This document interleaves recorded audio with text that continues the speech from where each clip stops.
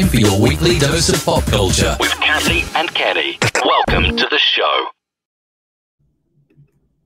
Welcome, welcome, welcome. It is Saturday night. We are live. I am Kathy, along with... I'm Kenny. It's a cue. Come on now. We don't have that much latency. I said I'm Kenny. I was pretty much on cue with that. Hello. Cousin Lisa out in the house, our number one pop culture kid. Welcome to the Saturday night show. It is Kathy and Kenny Explain Pop Culture, and we are coming to you live from various places in New Jersey and North Carolina, North and South. South Jersey and North Carolina. South Jersey and North Carolina. I'm from the South. South Jersey. Bump. And speaking of which, and I'm all out of I don't have my sound effects because obviously for those of you who do watch us every week, you can see I am not in my normal habitat. I am kind of on the road. I had a training all day today, and I was in Raleigh, North Carolina, which is a little over 2 hours from home. And by the time the training ended, I was worried I would not be home in time for the pop culture kids. So again, my sacrifice, I just stayed extra night so we could be here to hang. Here you are. Sweet. Who's hanging with us tonight? Who's that? Well, Lisa's hanging with us tonight. Lisa is hanging with us tonight. So thank you so much. So thank you. If you're on my page and you're hanging with us and you're watching through my page, go to Kathy and Kenny Explain Pop Culture if you want to leave a comment, because you won't see the comment. I will see the comments, but Kathy won't see the comments and everybody else won't see the comments. So, if you want to put them on the Kathy and Kenny Explain, if you want to go to that, you can. Yeah. And if but in the meantime, stick around. Yeah, stick around, hang out. If you are new to the show, if you're new here, thank you so much for hanging out with us. Every week we pick up a different topic and just ramble on about pop culture. Actually, this show kind of started as a product of the pandemic because for the longest time we were not able to see each other in person. So we just, just started hanging on Saturday night. And, I was rambling on Facebook about my favorite 80s movie music and music in general. And then Kenny chimed in, and next thing you know, we got a show. We got a show here. We got a show. We're like the Little Rascals. Yeah, I was going to say, we're like the Little Rascals. Let's do a show. Got a problem? Let's do a show. Let's solve the problem with a show. Oh, but the best part about the show is that I control all the levers. Okay, I'm sorry. No, that's wrong. Well, that's just so, I don't know. That's just so wrong. I know, that is so narcissistic. Look at what we're looking at. So tonight we're going to be talking about the world's greatest comedians. I don't know whether we have all the world's greatest comedians, because I work with a lot of people who are really great and they didn't make your list. And it's really weird too, because some of them are now like either podcasters or even news commentators. Like I see people like Dean Obidala all the time on the news. And I remember seeing him in like open mics and stuff. And now he's this like commentator on MSNBC all the time. And also like John Fugelsang, who, again, maybe not a household name, but I can tell you from a good 8 years in that whole comedy circuit that not everybody was like nice. I mean, some people were really nice and really cool people, but some people were, I need my sound effects now so I can, bleep it to bleep. But I always remember John Fugelsang as one of those guys who was just a good person and just really nice. And that was this is also a topic that's kind of closer to your heart, because you used to be a stand-up comedian. You used to be a stand-up comedian. That was, and you still, and in some effect, every Saturday night you still are. to varying degrees, to scary. Now I tried comedy when you tried comedy, and I wasn't good at it because I didn't realize how fast they could flash that little light to tell you to get off stage. You know what? You have not done comedy until you have been at a place called Terminal D. Now, Terminal D was this bar that was outside of the airport in Newark, New Jersey, that was frequented by a lot of like state troopers. But I guess the nights they didn't do comedy, they had dancers. So basically, you're on a stage, and all around the stage is a well, almost like a moat, because that's where the bartenders are serving drinks, because the bar is kind of around the stage. And in the back is one of those big old cowbell kind of things. It's kind of like the hook from the Uptown Comedy Club. And that was a trial by fire place. That was one of those what they call the chitlin circuit. Which it was like the Gong Show. It was like the Gong Show. They had a big. It was worse. I mean, you bombed on that stage, and you talk about being in a depression. You were just picking your pride up all off the floor.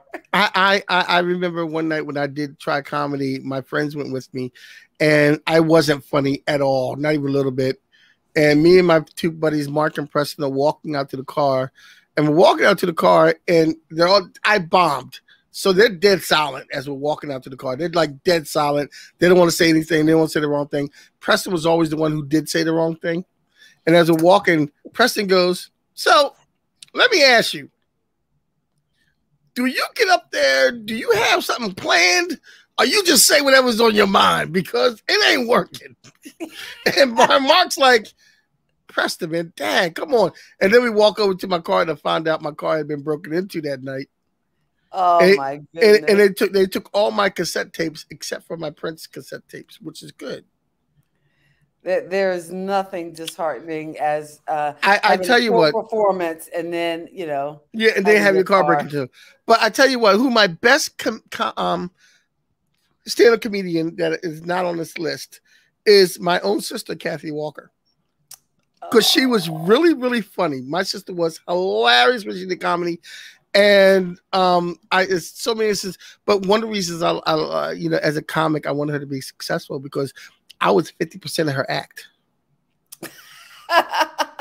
Back there was a time when, you were. I wouldn't say 50%, but you did make a guest appearance or two. You had this one joke that totally destroyed me. Okay. It's a clean one. We were at a function. It's so funny because I know, before you get to the joke part, it's so funny because I know people in my life as an educator they want to see, the proof, and I'm like, oh, thank goodness I did comedy in the 80s. When there's no video. There's no internet, there's no video. Phones. Yeah, it's like, there you go. And there's any no proof. Performances that I have that are still left on VHS tape, if we can find them. I don't even know, half those tapes probably got washed out in the last flood. But anyway, we're mom and dad worked for blacks, and they were part of blacks in government. Oh, and they were having a black in government function that we were part of, and you had brought some comics down from New York with you to perform. And me and Junior were sitting there because Junior's dad worked for the government too. And we're sitting there, and these beautiful women all over the place. And me and Junior were both single. And we're like, yeah, we're going to kick game. We're going to get game. We're going to get game. And a room full of beautiful black women. And me and Junior are ready to kick game. And you get up, you perform, you go, yeah, I bought my brother the perfect gift for Christmas. White sneakers to go with his white girlfriend. My game was shot from that day. I was done. Junior's cracking up. He's like, I'm gonna sweep up here now because you're done. I couldn't do nothing but get our merry drinks. That's all I could do. I left early, I think. I don't think I was that brutal, but oh man, that was brutal. Maybe block me for the whole night. Sorry. That's okay. That's all right. So on our list of comedians, but you know what? You mentioned that show, and I can't. I would be remiss um, to not pay homage to a comedian that I loved, that I learned from. That was my. I called her my Virgo sister because we were both from Philly. We were both born on September 15th, different years, but she was my Virgo sister. She was on that particular show, and a comedian that I had the pleasure of working with. And I tell you, I was just heart sore to find out about her passing. And that was my good friend, Melita Apago, who not only was hysterical, yeah, I'm in shape. Round is a shape. She was just would bring the house down with her voice, just the voice of an angel, and she would do a joke about her relationships and close it out with the song from Dreamgirls. And I'm telling you, I'm not going, because she has appeared in that show off Broadway. And I found out about I think it's a little over a week ago from some Facebook posts that my dear friend and Virgo sister Melita Apago had. So since we're talking comedians, we don't do dedications, but hey, let's dedicate tonight's show to Melita. I'm all in. Let's dedicate it to her. Awesome. Okay, so let's start with I have a few comedians here that I've never seen perform before. So yeah, threw them up on the list. So I just filled up on the list on comedians, period. And there's some people I've never seen perform. There's some people I've never seen perform, but I've seen them in movies, and I didn't realize they were comedians that did. I just had a big debate with a friend of mine, and I was talking to, because he asked me if Jackie Gleason was on my list, and I said, well, he's more comedic performer, not a stand-up comedian. Yeah, because I know some of I was looking at the list, and by the way, Kenny has composed this list. I just threw up a few pictures so that we have some context for some of the people that we're talking about. Who was it? Yeah, there's some people who probably are more well known for their acting, but most of the people on the list, I think, have in some way, shape, or form did stand up. And again, when you're talking stand up, you're talking the art of kind of writing and crafting a joke, as well as presenting it to the audience. And to me, as a performer, I know for someone who can't sing, because if I could sing, I'm sure singers can and have that power to hold the audience. So does musicians with the talent of their blending of notes.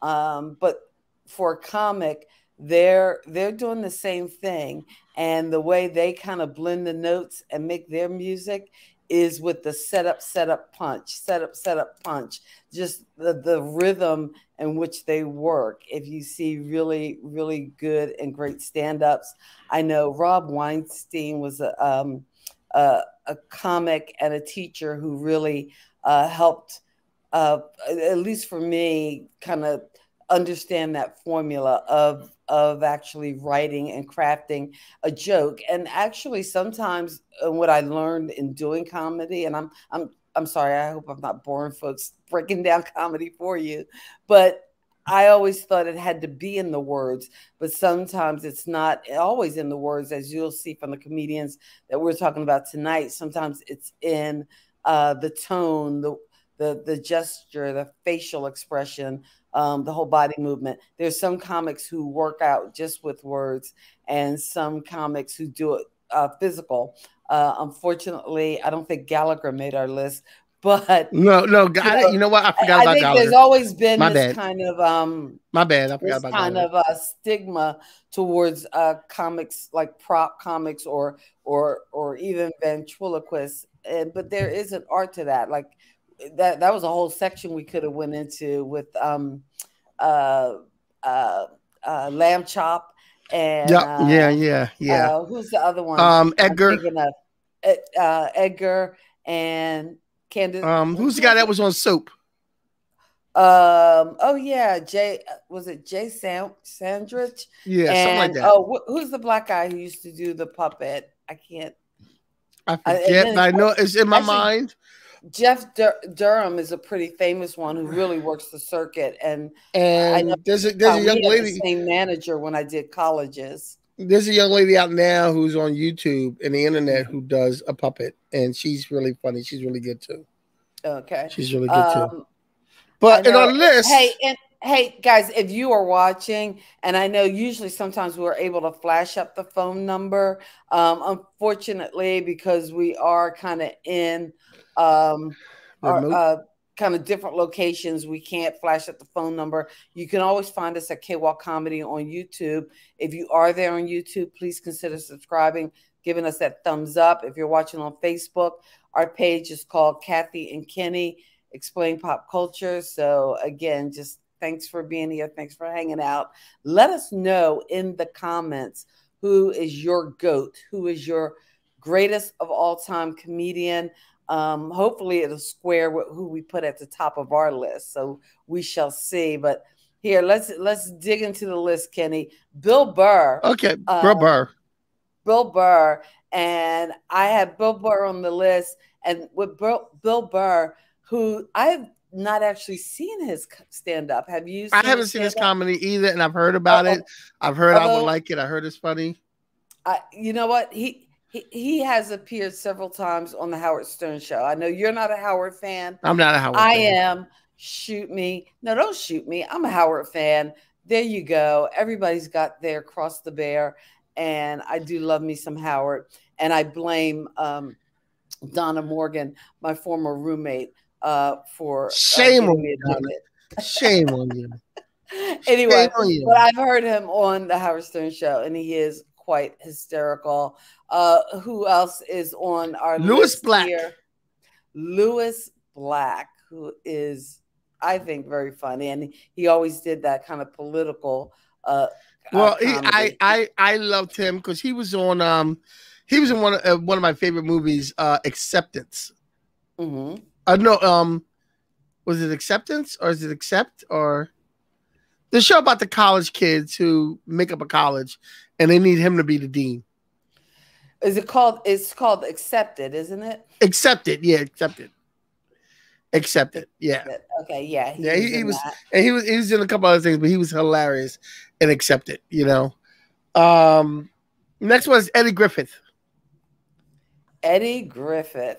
Who a lot of people know as Undercover Brother. Undercover. And see, that's probably his most famous movie. But I like that movie with DJ Quell, with the crazy eyes. What is that movie? I know what you're talking about. You need either Dion or Ed. Yeah, I know, no, because I have that movie in my where they were a band, Zoe Chanel. Yeah, Crazy Eyes. You looking at my picture, Janet? You looking at Janet? You looking at my picture, Janet? Yeah, see, we need Dion or Ed. What is that movie? They're not here. God. They're probably getting ready because, just by the way, as a side note, they will be on and probably carrying next week's show. Where they're doing it next week? It was on the list for next week. Okay, all right. We'll you get need that to organized. touch base with them. I need to touch base with them and get that organized for next week. Okay, that's great. If not, then we need to. No. Next week. Next week. I'll get them in line. What is that show? What show? New Guy. The New Guy. The New Guy. The New Guy. You looking at that picture, Janet? The New Guy. Crazy Eyes. Oh, we got Tracy Morgan. Tracy Morgan, and he Tracy is. Oh, you Morgan. know who we left out of this list, or Who? maybe you didn't know him, but he was a comic who died way too young. Robin Harris. He Oh, was that's right. No, I know Robin Harris. Red Baby Kids. Bebe's Kids. We I don't like her. I love die. Robin. We don't die. We We multiply. multiply. Bebe's Kids, and he was a He also comic. became he also became an actor because he was in I'm Gonna Get You Sucker. He was also in Harlem Nights, and he was in Do the Right Thing. I loved him in Do the Right Thing. And again, he was one of the comics that I met and got to know at Uptown Comedy Club. Again, during that whole Was he always that funny? Always brought the house down. Audrey's in the house. Down. Huh? Oh, Audrey's in the house. Audrey's in the house. Hey, Audrey. Thanks so much for stopping by with a really good comic. And I think he does come up later on our list. He does come up in the list. Hey. Give me some respect. I get no respect. No, that wasn't a good Roddy did. That was an impression. That was an impression. Scary bad. Okay, next on our list is Adam Sandler. And you know what? And Adam Sandler was one of the ones, like, I really, although I did like the Hanukkah song, but I didn't really care for I felt like he played the same character. But I have to tell you, not so much stand-up, but I absolutely loved Big Daddy. And I didn't like a lot of his movies because he played the same role all the time. Yeah, I like his later movies. Big Daddy I loved, and I don't even know whether it was him in it that I loved, but I really like that story. And Jon Stewart was good in that as well. Yeah. And, I like his later movies, like the ones he does with Jennifer Aniston and Drew Barrymore. Just go with it. I love that. Just go with it. I don't like the one where she loses her memory. I don't like that one. But 50 First Dates. Yeah, 51st. I don't like 51st Dates. Creepy about that. But Blended is good. Blended with Adam Sandler and Drew Barrymore. Well, I think him and Drew Barrymore, they do have a good on. They have a good chemistry. And he has a good chemistry, I think, with Jennifer Aniston too. Yeah, he does. He does. He did two movies. He did Just Go With It. He did the movie that's on Netflix that was pretty good, I thought. Audrey has another one, Robin Williams. That's another good one. Next on our list is, you know what? I originally put Cat Stevens, but I meant to put Cat Williams. Cat Stevens. I'm sorry. And I realized right before the show my mistake. Well, Cat Williams. Again, Kenny, why don't you look at the pictures, because I didn't follow your order because I just kind of started. Oh, okay. You know, so who's that? Who's that? I kind of was playing like the Sesame Street. One of these things is not like the other. Yeah, Cat Williams. But actually, all of these things are kind of similar. Do you know what they all have in common? They're all on Saturday Night Live? They were all Saturday Night Live regulars. So okay. Sarah Silverman was on Saturday Night Live? Yes, she was. I've never heard Sarah Silverman comedy. You never? And again, I've never listened to comics. I remember from my days back in the 90s doing comedy. Oh yeah, she was part of that grind. Her, Louis C.K., a lot of these folks. Tracy Morgan, I don't really remember. He might have been after my time, my stint doing comedy, but I do remember Adam Sandler. I remember being on shows with folks like Louis C.K. and Sarah Silverman back in those early days, in those late night days where we again for comedians in the city, and I don't know if it's still like this, but if you were living and working in New York City, you might get a spot at the comic strip, but it might be like 2:00 in the morning, and to 5 people. And chances are you're not going to get paid. If you get paid, you might get $3, you might get $5. So for me living in Brooklyn, that wasn't even capped there. Where you would make money is going out to Long Island and playing clubs like Chuckles, or I know there was one club I would play, and they enjoyed me, and they would call me. And I was thinking about this the other day. If I can kind of go off on a tangent for a second, go. This club in Long Island I would play, and they would, say how funny I was, and the owner said, "Oh, you're like a black Rosie O'Donnell," and I'm thinking, no, I don't want to be a black Rosie O'Donnell. Why can't Rosie O'Donnell be the white Kathy Walker? There you go.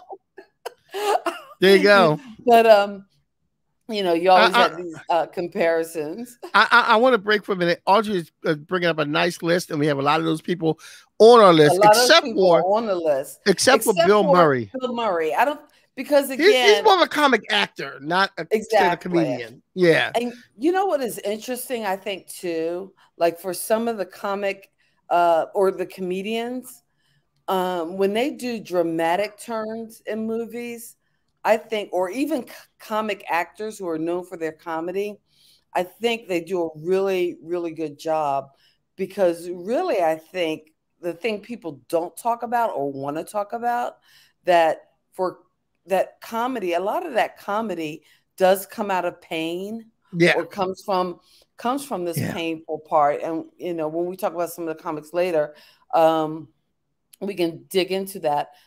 But they have that in there, and I think Bill Murray is one of those good examples, because some of his dramatic turns I think are quite good. Although now, and you've had people like Adam Sandler do dramatic roles. You've had people like Jamie Foxx do dramatic roles. You know what? I was watching the Adam Sandler movie with Don Cheadle. Oh goodness, I am blanking out tonight. I'm just. You did a movie with Don Cheadle? He did a movie with Don Cheadle. It was pretty good, where he lost his family in 9/11. I think it was called Rain on Me. Okay, yeah, I think I know what you're talking about. Yeah. Also too, I believe Steve Martin, Eddie Murphy has done some serious roles. Richard Pryor has done some serious roles. Who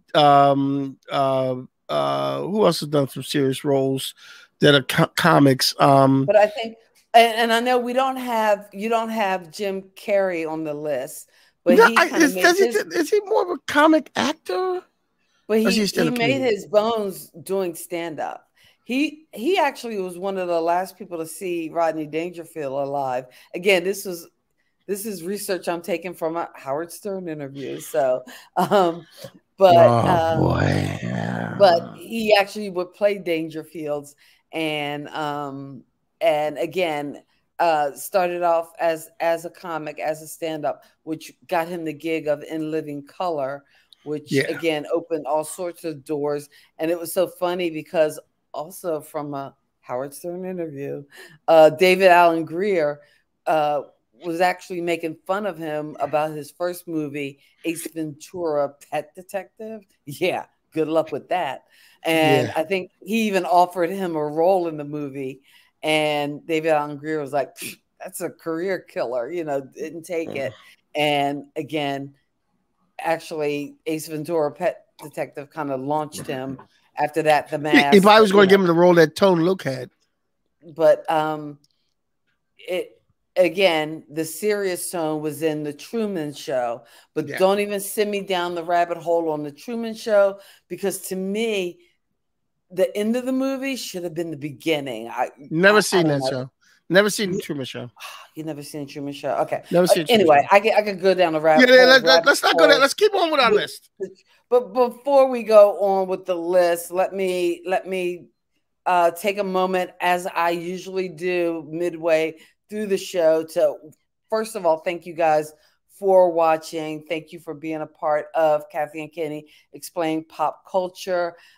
We appreciate you stopping by. Please don't forget to hit that thumbs up, like button. If you want to support the show, check out the links in the description. You can buy us a coffee so that we can keep putting pretty graphics on the screen. So we just appreciate you being here. So once again, thank you.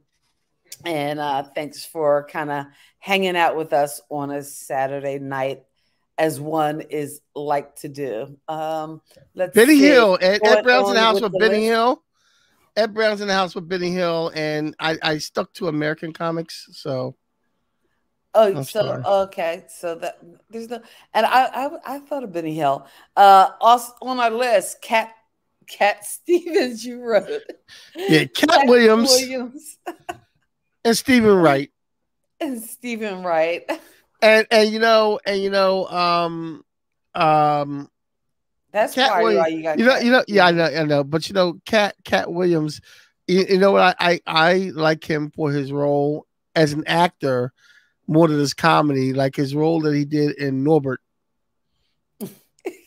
I love him playing the pimp, the retired pimp in Norbert. Like this in a small town, like he's like, oh man. And then the girl falls down. It's rated white women. And then when the one guy and Eddie Griffin goes, oh, my prayers have been answered. Well, you better move because I prayed for a Cadillac. And Lisa's saying she loves all the comedians from the Def Comedy Jam, and that in the 90s was a big, it was part of that whole comedy boom, because I think there were a lot of folks doing comedy in the 70s, and in the 80s we saw kind of the fruits of their labor, because a lot of the top TV shows were being centered around comics, like Roseanne, like Brett Butler, the Bernie Mac show, Steve Harvey, Bernie Mac show, Steve Harvey, D.L. Hughley had a show, didn't he? Home Improvement. It's like you couldn't throw a stick without finding some channel with a series, a comic filled with a comic as the lead. But Jeffrey Wright, I always liked his humor. It was so just dry and obtuse, and I think it was a combination of not just what he was saying, but also his delivery. So he was awesome. Okay. Kevin Hart and Steve Martin. I think I first saw him, of course, like a lot of people, on Saturday Night Live, and he had that comic routine where he sang the song about King Tut. King Tut. Mm-hmm. King Tut. Funky Tut. Born in Arizona, moved to Babylon, King Tut. Why do we know these things? I don't know, but he was serious when he was on Saturday Night Live doing that. He was serious He was serious. King Tut. You know who we didn't have on this list too? Who's again? Oh my gosh, Andy Kaufman. Because all I can think is him just standing there, playing a record player. Yeah, my car to say the day. And then he just stand there and wait for the chorus again, just doing the Mighty Mouse theme, which I know, like that was his act. That was it. That was the act. And not just that, he just did all these kind of just really performance arty kind of things that I thought was hysterical. Oh. And him as Locke on Taxi too is Ed Brown put one up there. Well, he put up Paul Lynde, and Paul Lynde I would really consider a comic actor, but he also put up Flip Wilson. Flip Wilson. Oh, I forgot about Flip Wilson. Geraldine. Flip Wilson. The Flip Wilson Show. We are showing our age. Moving right along. Kevin Hart. Kevin Hart. I'm moving way too fast. Which is a native of Philadelphia area. So I know a guy who said he's a Philly native. I know a guy who went to school with him. Okay. And he said he was that loud. He was that loud and annoying in school. He said, "Yeah." Well, and again, I know he's done the movies, he's done everything, and the stand up, and I mean he's funny and all. But I just thought it was funny him during when the Eagles won the Super Bowl a couple years back. And he's up there grabbing and kissing on the trophy like he won it. I'm like, dude, you ain't won nothing. Oh, this is interesting. Lisa says Kevin Hart was one of her husband's students. Oh, wow. That's pretty cool. Kevin Hart was one of her husband's students. part of that 6 degrees of separation. So it's like, hey, and Lisa's our cousin. So and it's like we Ed know Brown. Kevin Hart. Ed Brown put somebody else that I forgot to put on the list. Philly's own David Brenner. Ah, there you go. David Brenner, who made an appearance in Fame. Huh? Who made an appearance in Fame? Was it David Brenner in Fame? Was he in Fame? It was Richard Belzer, who's not on your list. Oh, either. Richard Belzer. Okay. Richard Belzer. One of them is dead, though, right? One of them is dead. Is David Brenner dead? David Brenner, I think, did pass away. Gary Shandling also was. He passed away, and he was in a Marvel movie. I should have put him on there. Why is it every week we can't get through a week? It used to be we couldn't get through a week without you eating. Now we finally got you to stop eating. Now we can't get through a week or a show without the mention of comic books or superheroes or what's that about? I don't know. Get on with the rest of the list. I just need clarity. Do you see the wall behind me? Do you see the wall behind me? Do you see the wall behind me? I know, but that's not what this show is. Do you want me to pull out my Batman underwear? No, you don't. You don't want that. No, nobody wants that. That's why you have your own podcast, the Nerd Nation podcast. It was Sunday nights at 9. We put that on hiatus. We put that on hiatus. It's on hiatus, but when that returns, you can comic book your heart out. Okay. Although I am curious your thoughts about this new what is it? Suicide Squad. Also, too, can you watch it on HBO Max or do you have to wait? Because I wanted to watch Black Widow, but on Disney Plus. No, you have to wait. We're talking it's about $30. $29.99. Yes, yeah, no. I saw that in the movie theater. $29.99. I actually saw that in the movie theater, and I'm gonna tell you, you can wait until October when it comes on Disney for free. Okay, wait for October. All right. Speaking of Bill, you know what? When we were talking about Bill Murray, I forgot to add. Did you see the new trailer of the new Ghostbusters movie? I have not seen the new trailer for the new Ghostbusters. It looks really good. It looks really good. One of the kids from Stranger Things is the star. I'm a little annoyed because I thought the female version of Ghostbusters was good and should have gotten more play. Too. And George told me I was the only one that thought that. I thought the female version was good, but they're scratching that and they're going to the male version. Egon is dead and his grandson finds these ghosts or whatever and finds the car and stuff. I would have. Yeah, I thought it should have gotten more play. Definitely more play. Yeah, it should have got more play. Back to the list. Back to the list. Chris Rock. Chris Rock. Wait a minute, you had one before that though, didn't you? Have something before that? We have. Okay, go ahead. You can no. I thought you had. I can go back. Okay, no, that's okay. Go to the next person. We did that. Okay. Chris Rock. Chris Rock. Now you've met Chris Rock. Met Chris Rock. Worked with Chris Rock. Also, you know what? At one point, his brother Tony Rock did comedy as well, and he was a sweetheart. I loved him. But yeah, met and worked with Chris Rock. Really cool, sweet guy. But I think I probably knew and liked his brother, and maybe because his brother was so young, and you know. And maybe back then in my 30s, when I had kids calling me Miss, it made me feel important. Like I was a bit of an old head. But no, really cool guy. And I think I remember one time just like seeing him on the street in New York and, you know, and probably before his like mega fame, before like, you know, he really took off. But, you know, he was the kind of guy who would hold on, Kathy, chat with you. Kathy, I do like Audrey's comment. She said, you know, because I talk about comic book stuff too much. She goes, we could be talking about how Die Hard is a Christmas movie. Oh my God. I can't believe, you know what? That's my girl. Audrey's my girl. That's my girl right there. Audrey's my girl. It's my girl right there. You know what?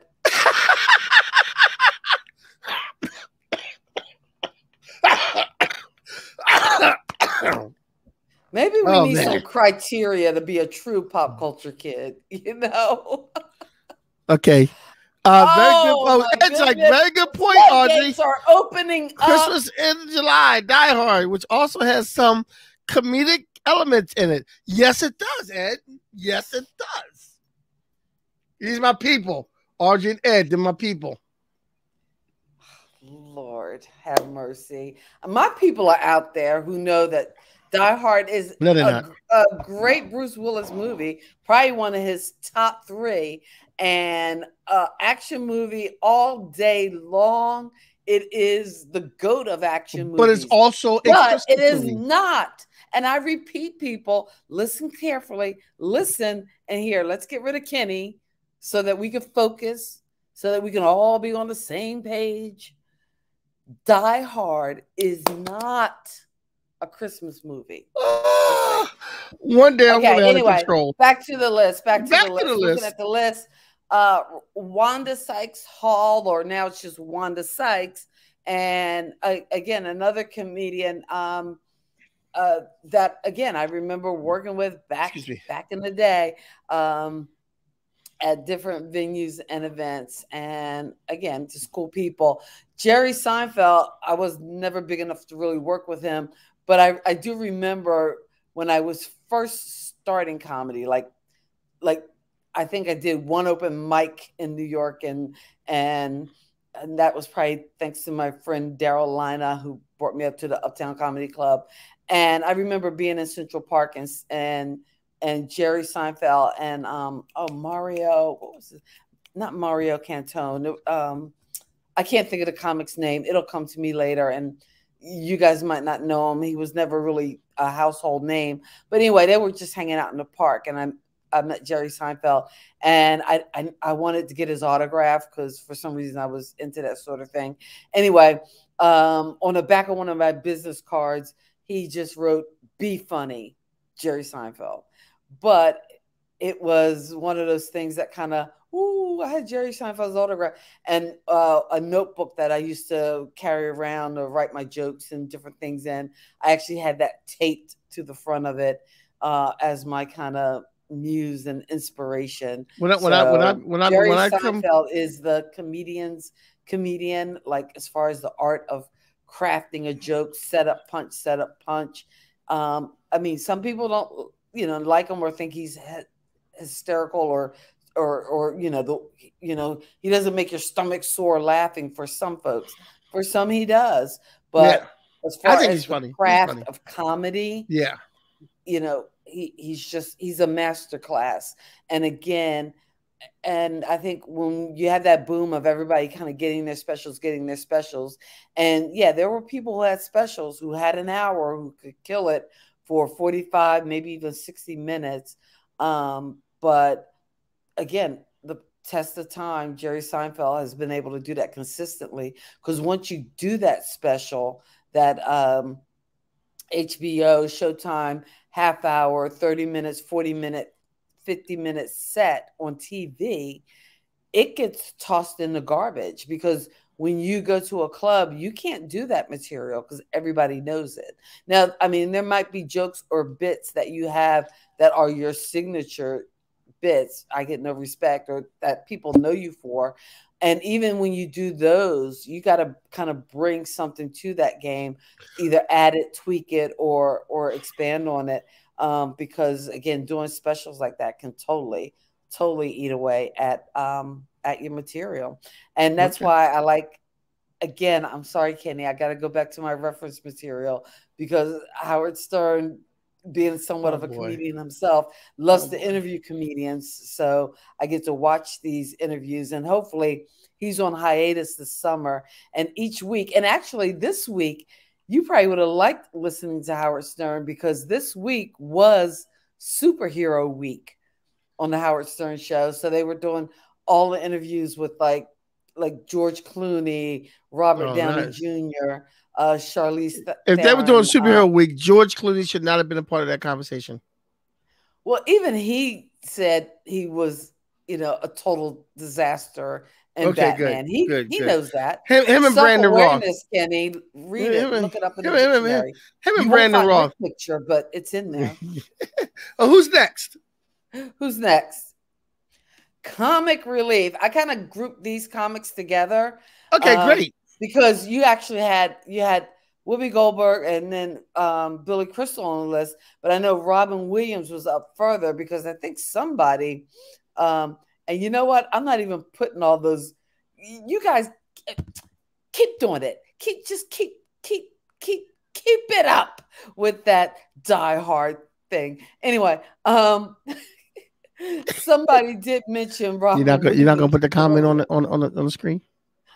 I can't even see that comment. Like I said, I'm not at home, so I don't have access to everything I would have access to because we're doing the show on the road. So there. All right, yeah, I'm going back up to an earlier comment. Robin Williams was on the list, and I know what some people might be thinking that et tu, Daddy, et tu. Oh my goodness. I can't believe it. You know what? No high for you. There should be a show dedicated. Oh my gosh. I'm all for a Die Hard show, especially with the Die Hard commercial with the battery and everything. I'm all for that. I think in any case, Billy Crystal, and I know some people consider him a comedic actor.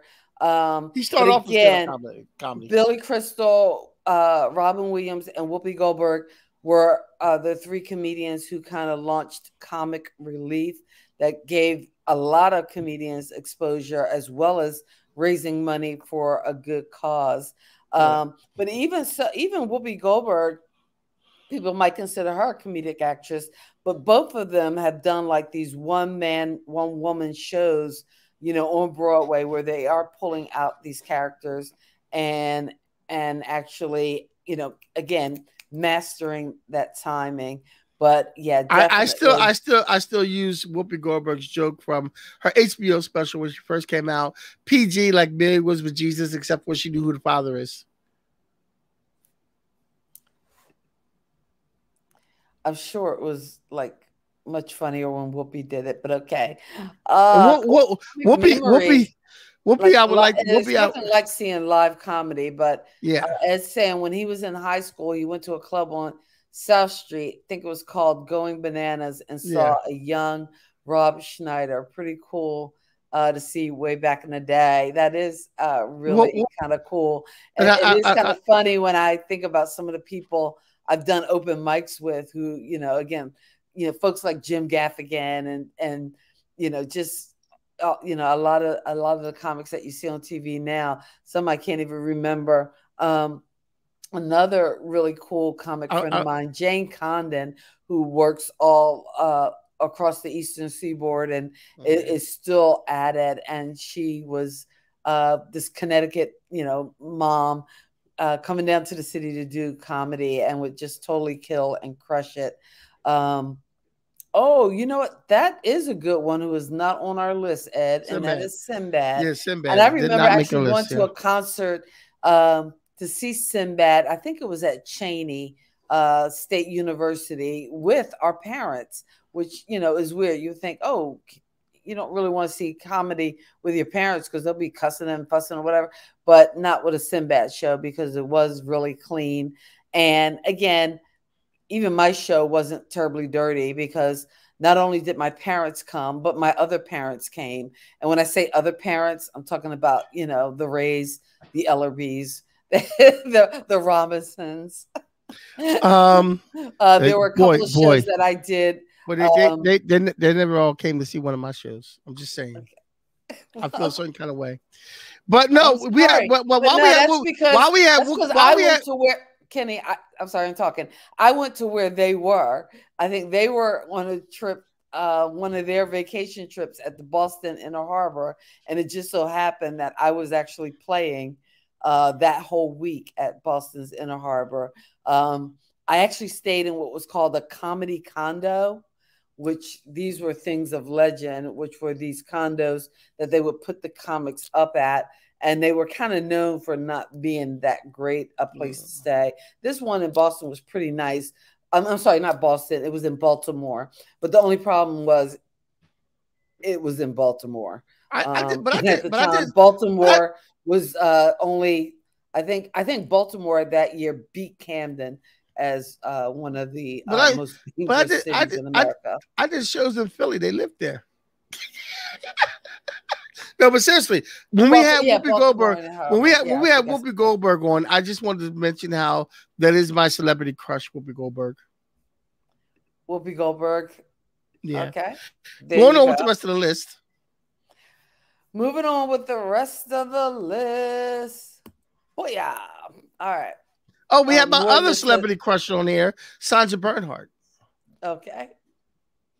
Sandra Bernhard, Andrew Dice Clay, and as well as Ellen DeGeneres. Oh, that was another comic. I think I met her at Caroline's. Oh, really? Oddly enough, yeah. Ellen, and you know what I always thought was interesting about Ellen DeGeneres, or at least, you know, and again, I had my own biases too, because I always thought kind of like the East Coast comedians were, I wouldn't say funnier, but I think, you know, when you're playing clubs in places like Philly and New York City, and, you know, you have to have like a pace and a rhythm to like really boom, boom, boom, boom, boom, boom, boom, boom, like, you know, set up, punch, set up, punch. Like you have to keep the laughs coming. And sometimes the comics from LA, and I know Ellen wasn't from LA, she although I think she might have developed there, but I always thought her comedy was very, very interesting and had that rhythm, almost like the speed of the East Coast comics. But I always thought it was odd when she got her first TV show that they had her doing all this physical comedy, very much in the trying to make her like this Lucille Ball kind of physical comedian. And I thought, that's not even who she is. Her you know, her comedy was all based on like wordplay. And I don't know. It was one of those examples where I guess, you know, enough money throws at you. Yeah, the producers got it wrong. Yeah. Yeah, I thought they totally got it wrong. So in a way, I was kind of happy for her when she came out, because, you know, I think that was her being more true to herself and what she wanted to do. I had this conflict when I was first doing comedy, where I would play the uptown clubs up in Harlem, the black clubs, and folks would tell me that, you know, oh, you know, you talk too white. Wow. Like that's a thing. I know it's not really. But then I actually went to a club, you know, downtown club, and, you know, the owner or whatever, you know, I couldn't get a regular spot because my act was too black or too urban, I guess.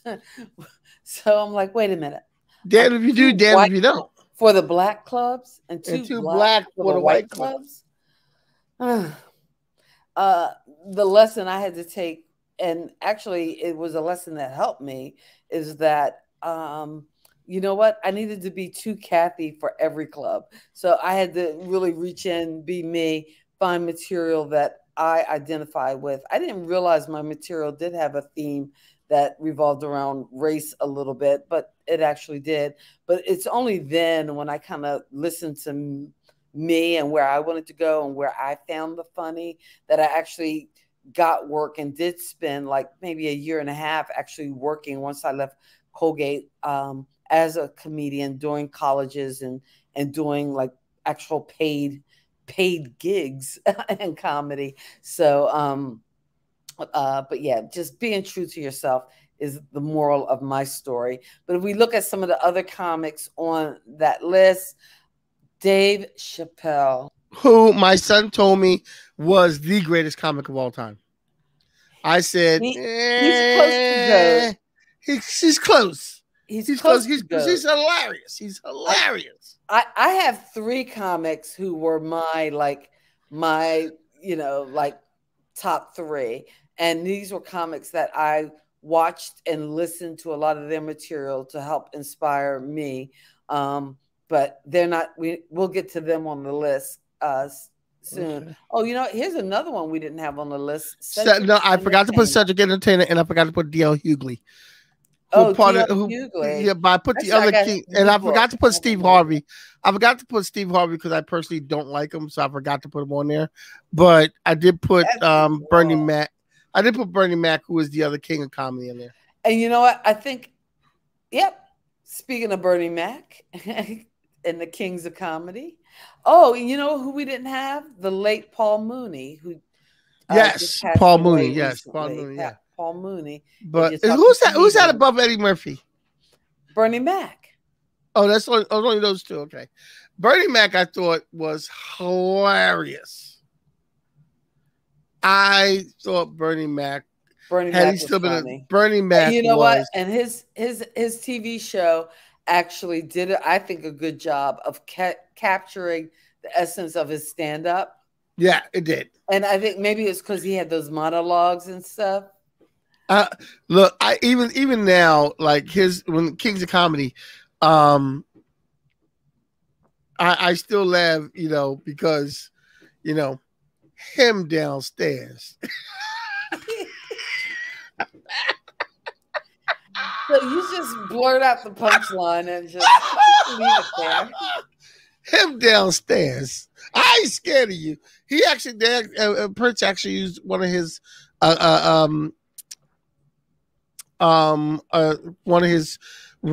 Prince actually used him on one of his songs. Oh, he goes, I ain't scared of you, and when Prince actually used that bite on one of his songs. Speaking of which, Shaggy actually did a whole song and had a big hit based on the other comic, and you see in the picture, Eddie Murphy. I think from his what was the red jumpsuit, Delirious, his stand-up special. No, from Raw. Raw wasn't Raw. Okay. Delirious was, I remember Delirious. It came out in like 83, 84. And we, all through my senior trip, when we kept saying Goonie Goo Goo all through the senior trip and laughing. Because when Delirious came out, Goonie Goo Goo, that was it. That was just like, Goonie Goo Goo. And we told the whole Eddie Murphy, hey, Ralph, I've been watching you, and I know that you know that I know that you know. So what I've been over, it's just funny. It's just funny. A lot of people consider Eddie Murphy the GOAT. The GOAT. Yeah, the GOAT. Yeah. And his movies are funny. I wouldn't make him the GOAT. I wouldn't make him the GOAT, but his movies are hilarious. And some of the things that, even his voice work as Donkey. How did you feel about Coming to America 2? I saw it wasn't as funny as Coming to America 1, but it was very nostalgic. It was very nostalgic. You're like our father. He didn't care for it either. No. I cared for it because I thought it was very nostalgic. I thought it told a good story. It wasn't as funny as the first one, but it told a good story.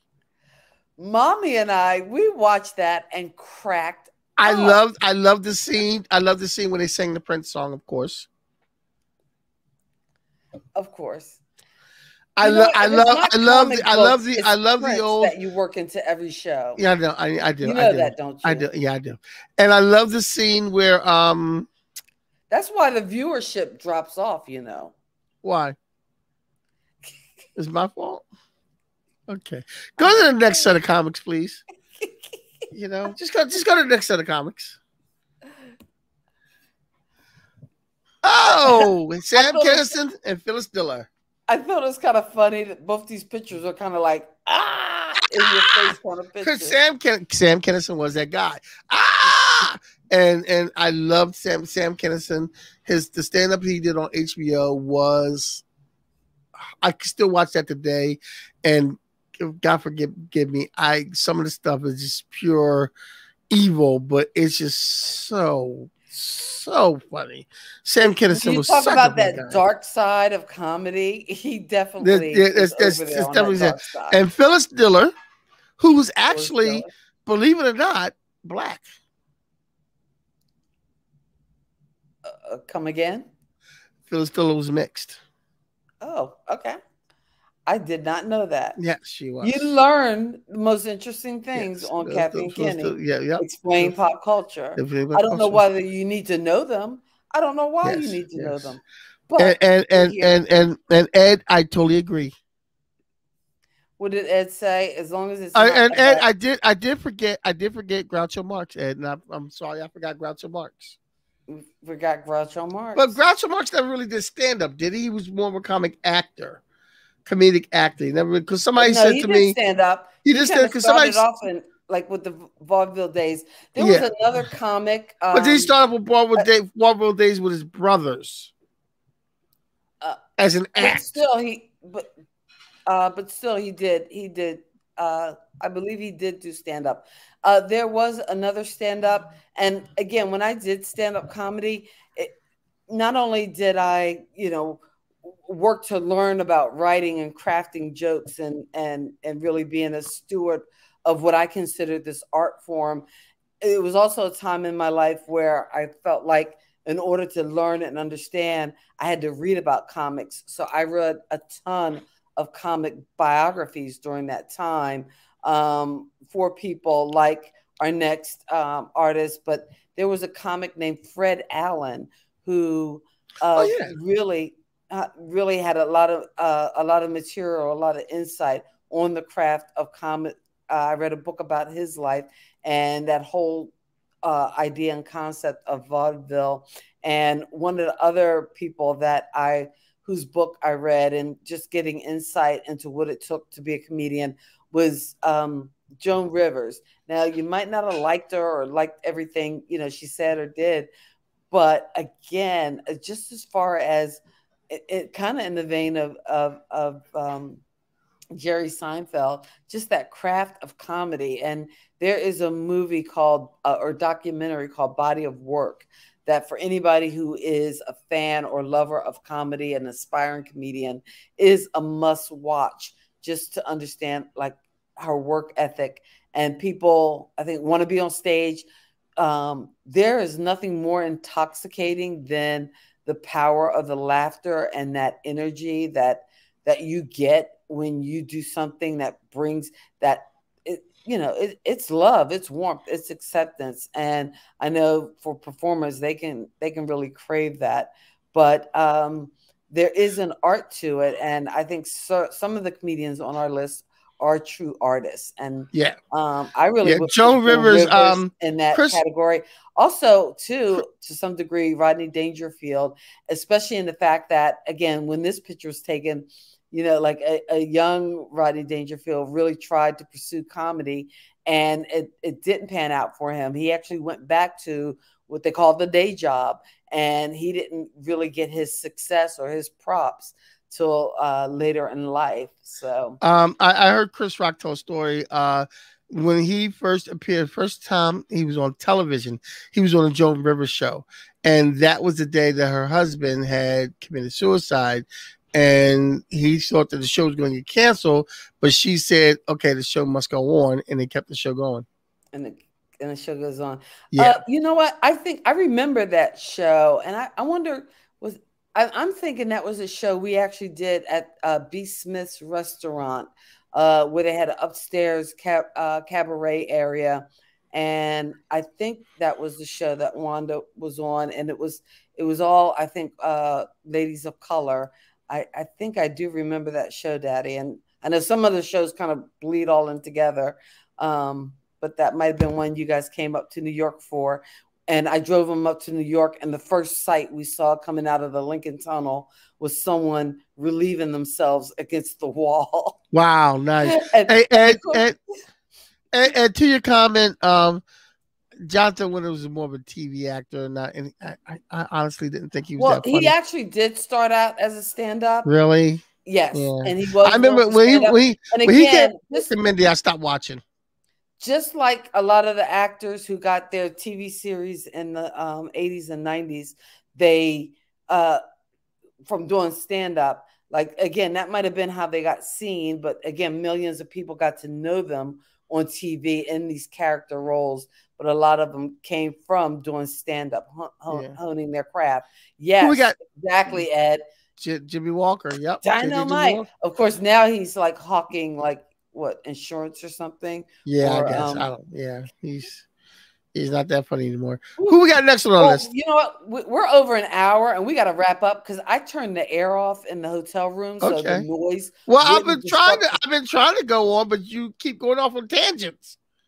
Well, I mean, I know, but you keep going off. Wheelhouse. I know, but you keep going off on tangents. We're going to talk about comics, but you know what? Don't add any depth to the show. I add depth. Okay, so we got Don Rickles and Red Fox. Superficial and silly. I know. Don Rickles and Red Fox. Don Rickles, a lot of people might not have liked him, but he was funny. Because he was funny. He was funny.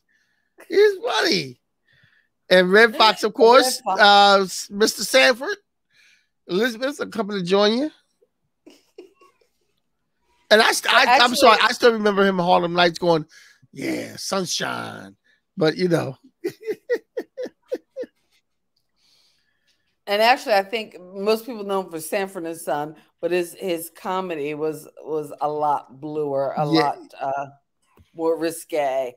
All right, we are moving on. We got George Burns. George Burns, you know, a friend of mine was getting on my case. I don't smoke anymore, but he was saying how a friend of his smoked. And I said, well, you know, because a friend of his smoked cigars and he was just in the hospital. I said, well, you can't blame him cigars because George Burns lived to be 100.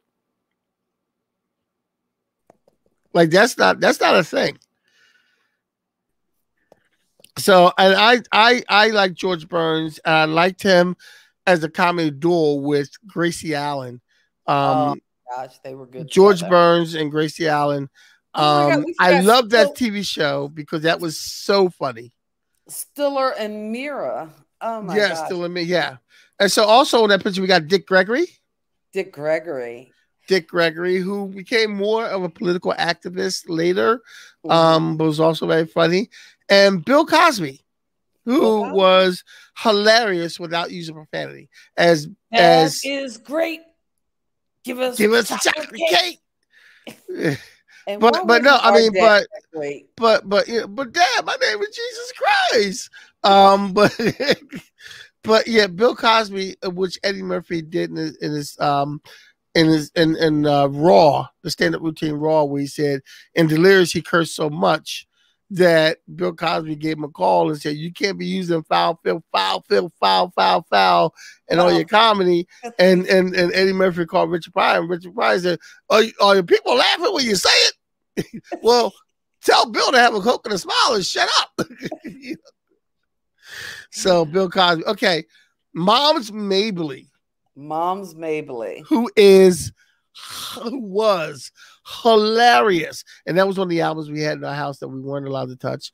And it was very scary to look at the album because she was like, yeah, she was mugging seriously. She was mugging seriously. Mabley album. But there's a documentary on Moms Mabley, I think, on Hulu. And if you watch this documentary, you get it's on HBO. It's on HBO. But if you watch this documentary anyway on Moms Mabley, you get. So that means you should be able to pull it up on HBO Max. Yeah, you should be able to pull up it. But I've watched the documentary. I don't think I watched the whole thing, but it gives a background of her story. And they really didn't know when she was born or how old she really was. She was a lesbian, but her character was an old grandmom. And this is a transition that this woman did that actually worked for her stage character to do comedy. She couldn't, especially in the 30s and 40s, she couldn't come out on stage as a lesbian in a suit. But they said that, you know, when you saw her out of character, she wore suits and everything like a man, and that was her. And she was really good people. But when she went on stage, she did this character and as an old black grandmother. And that's how she got the name Moms. She started off in vaudeville. But other people on that list that we had up there just a minute ago were is Moms Mabley, Lenny Bruce. Was Lenny Bruce on there? Can pull that back up. And George Carlin. Now Lenny Bruce, I've never seen his act at all. Yeah, I've never seen any old Lenny Bruce. I should watch some Lenny Bruce footage and see what I think. Lenny Bruce died in '66. He died at a very young age. But he was hilarious, and he was I think he was the focal point of a movie or two, I think maybe. Yes. I believe was it Al Pacino who played him, or Dustin Hoffman played him Yeah, in the one movie of them. Lenny. Now, okay, can I Well, talk now? Okay, go George ahead. Carlin first. George Carlin was very good on wordplay. A very funny comedian. 7 words that you can't say on television. Yeah, which probably is like all totally out the box now on these day and age. But some of the Please do things, your stuff. Oh, yeah, sorry. oh yes, that was hilarious. But George Carlin was one of those comedians who said things that you would laugh at, but you go, I do that. Wait a minute, hold on. It's funny, but it's true. And that was George Carlin. Well, at the top of the stream when we first started, I talked about how I had like my comedy trio, the three comedians who, again, I didn't.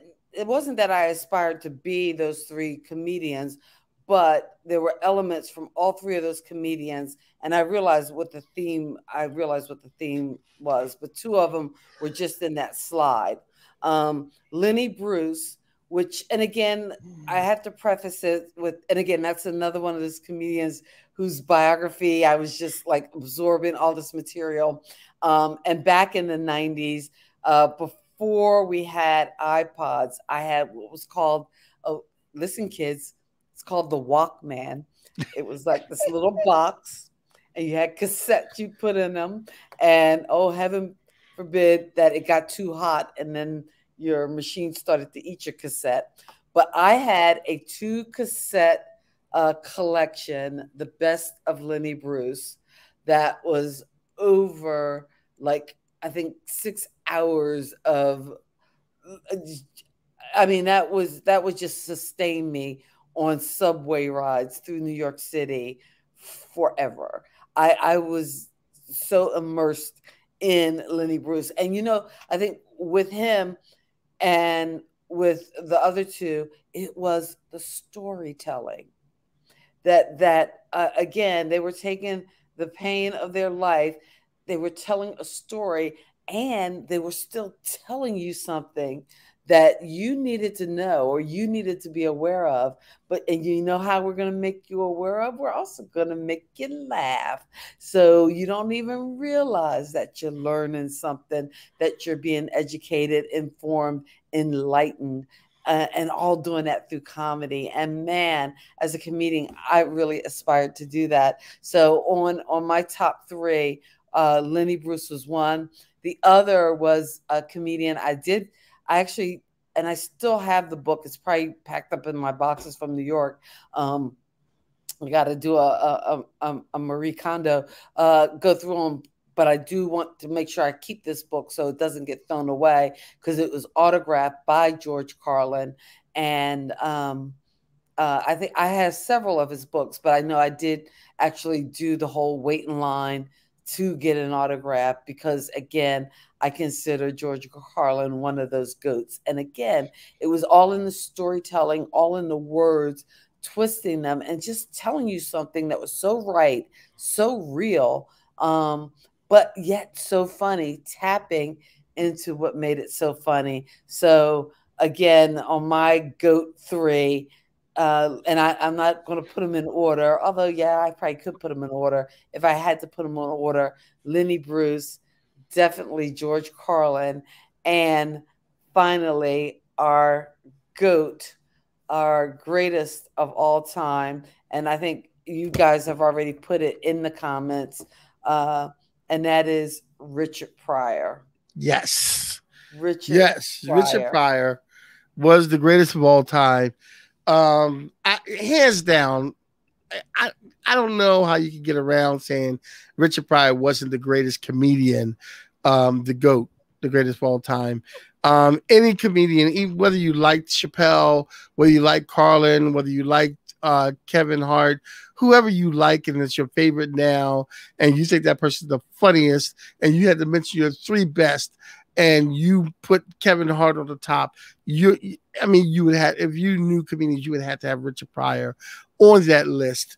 I like if it was a comedian pyramid, you could have all your Dave Chappelle's, your Eddie Murphy's, your Kevin Hart's, and also too, and JB Smooth, whoever you want to put out there.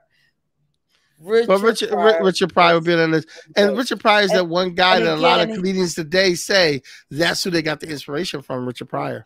And what I found, at least in the time that I did comedy, there were a lot of comedians who I think they were taking the language from Richard Pryor, or they thought they were taking the swagger from Richard Pryor. But I think what was missed was the heart, was that Richard Pryor told these stories.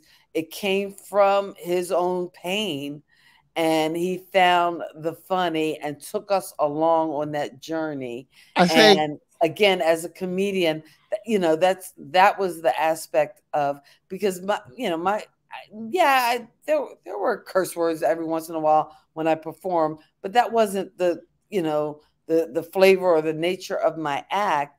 But what I was hoping to take, at least from Richard Pryor, from Lenny Bruce, from George Carlin, was to be able to take experiences, craft them into stories. I didn't go far enough, didn't take it far enough, obviously, because I wouldn't be here on a Saturday night talking with you guys. I'd be off on a movie set somewhere. But I think that's what made Richard Pryor just, so phenomenal as a comedian. Ed, your comment is way too long, and I'm not going to put it up. Yeah, but real quick, Ed and Dion, I'll be in touch with both of you tomorrow about your horror show. We're going to try to do that next week. In the meantime, in between time, Richard Pryor is the GOAT. To me, he is very funny, and not only for his comedy, but his comic roles. As far as acting, he did some serious roles, but he also did some very comedic roles. The blues. Yeah, but he also did some very comedic roles. Who can forget him as Stir Crazy? Really? Come on, Stir Crazy. Come on, man. What are you doing? I'm being bad. They don't mess with you bad. That's right. We bad. Yeah. and his comedic role in so many different movies where he just did like Silver Streak. He was funny in Silver Streak. So many different movies. He was just funny in Car Wash. Which Way Is Up? What was the end? He was in so many different movies. I actually watched Stir Crazy recently. Oh, and you know what, Kenny? I just realized I didn't put my shirt on. Okay, you know what? Conference and at a training. How you gonna have my shirt? How you gonna show that? How you gonna show that comment by Ed, and not show the other comment by Ed? Oh, Ed made a comment. I didn't know that. Oh, I didn't see it. I guess I missed it. Yeah, Richard Pryor was on, and the Richard Pryor comedy show too. He had his own comedy show, and they only did 4 seasons. Sandra Bernhard, Paul Mooney were also part of that. Robin Williams is part of that. I actually Tim Reed was actually part of that. Go ahead. Tell another short story. Yeah, I know we're way over time, but you know what? You shouldn't say, hey, let's just talk about comedians and expect me to. I opened the whole Pandora's box. You did, but the Museum of Broadcasting and Radio, before it was the Paley Center or whatever they call it now, and now they do it like in LA and they do the big panels. But I was actually a member, and it's like, you know what? Normal people have, well, I did have a library card, but, normal people are members of, the Met or the Art Museum. Me, I was a member of the Broadcast Television Museum. But the cool part is in New York City, if you were a member, you could go up, look through the archives, and you could, select the shows you want to see, and you would go almost like you are in a library. You would get your own little private booth and headphones, and you could watch different shows. Like, you know, if you wanted Nice. to go down memory lane and see that, you know, one episode of Gilligan's Island, that one, you knew that we're getting, well, no, they never got off. But you know, you could watch all these old TV shows, and every once in a while they would do like retrospectives of different shows, whether it was old Carol Burnett shows or Lucy shows, but I remember them showing, and they had like a little amphitheater, the Richard Pryor show. And this one episode that I watched in particular, I thought was amazing because it featured all these women, and I'm like, oh, like Shirley Shirley Hemphill, from who was also a comedian, from What's Happening, and Marsha Warfield, you mentioned her. She was a comedian too that most people might remember from Night Court. But I was just amazed to see all the women that he featured and highlighted. The only time he didn't feature and highlight women was when he wanted the Pips. I ain't saying nothing about Gladys, just the Pips. So basically, his musical guests were the Pips. The Pips. And with a microphone, and during the you know, the lead, there would be no singing. You know, they just show the microphone, and then the Pips leaving, going. I know you will. So he just wanted the Pips. Anyway. I like the scene he did. He had a scene with Robin Williams, and they did To Kill a Mockingbird. They did a take on To Kill a Mockingbird, and he had Robin Williams with him. And then on, I think, the last show, he did a roast. He did a roast where he went up and down the table and talked about like Robin Williams, Paul Mooney, Tim Reed, everybody else, and Marsha Warfield and Sandra Bernhardt. And he talked about everybody, bust on them. And it was like a roast, and it was like, it's on YouTube, and it is Richard Pryor. It was classic Richard Pryor. It was just hilarious. Classic. And Eddie Murphy had a joke about how when he first started doing comedy, he was trying to be Richard Pryor.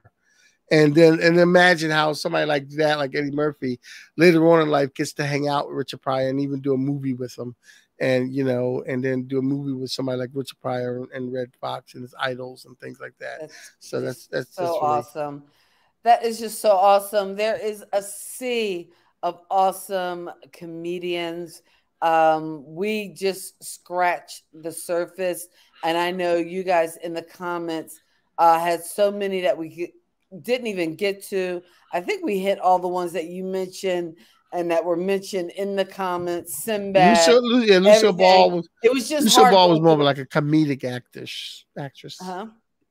Lucille Ball was more. Oh, you know what I forgot? Oh, that's a good show. But you know what we forgot? We forgot Mel Brooks and who was the guy from his dad? From All the Family, Carl Reiner. Carl Reiner and Mel Brooks when they did the 1,000-Year-Old Man. Okay, yeah, that's like a comic bit. That's a comedy. And they were comedian. Yeah, that's comic bit. I don't know if you know what. So, in all fairness, we kind of, I think we scrapped. We didn't have usually we go a couple weeks out on what we're going to talk about, and we're working in new topics coming up for the show. If there is a topic, go to the Kathy and Kenny Explain Pop Culture Facebook page. Throw a post up there with your suggestions. Send us a message. Let us know what topics you'd love to talk about. Perhaps you could even be a guest, as we're going to have some of our guests coming up sharing some of their favorite topics, because horror is a genre. Oh, look at Dion. Look at Dion's comment. Neither me or Kenny know a lot about. And oh yeah, I see that comment. Unfortunately, I don't have enough time to put it up on the screen. We are almost done. But before we go, we want to say thank you so much for watching. Wow. Don't forget to like, you're just not okay. Subscribe. Next week, you can buy us a coffee at buymeacoffee.com. You're just gonna ignore comedy. You're just gonna ignore the comment. Okay. All right. I'm gonna ignore the comment and say all right. Next week we hope to do a horror show with Dion and Ed. So I gotta talk to Dion and Ed tomorrow so we can do a horror show next Saturday. Horror. Ooh. Because Kathy and I don't know a lot about horror. And apparently we want to do this show next week because, hey, what else are we going to do? We need to take a break for the holidays. Okay, what holidays? I don't know. You're already up to Christmas? Hey, listen, we need to get out of here. I like Ed's new comment. Kenny should be in charge of the comments. No. Okay. Anyway. Do you really want Kenny in charge? Let's think about this, people. Let's think about this. Let's be rational and real. Wow. Wow. You know, okay. I will give you the passcode, and in fact, I thought I did have you as a code that you would be able to. You know what? We will figure it out. And next week, I don't want to be in charge.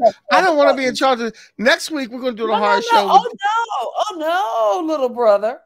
Oh no. We're going to give you the power. No, I don't want the power. I don't want the power. I don't want the power. I am the power. No, I don't want the power. No, I don't want the power. You can do countdown timers. I don't want that power. I don't want. Thank you for geeking out with Kathy and Kenny on Kathy and Kenny Explain Pop Culture. Oh, wait, I think I ended the show without ending the show. I'm You sorry. did. You just ended it without saying goodbye or anything. You just ended the show. You just cut it all off.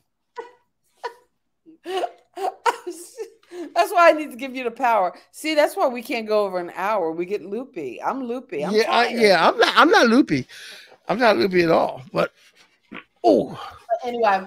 Hey guys, we are out of here. Thank you so much for watching. Are we still broadcasting?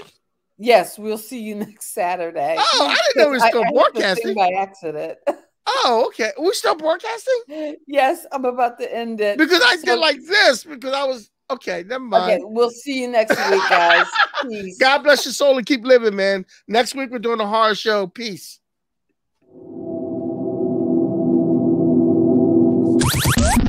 Thank you for geeking out with Kathy and Kenny on Kathy and Kenny Explain Pop Culture.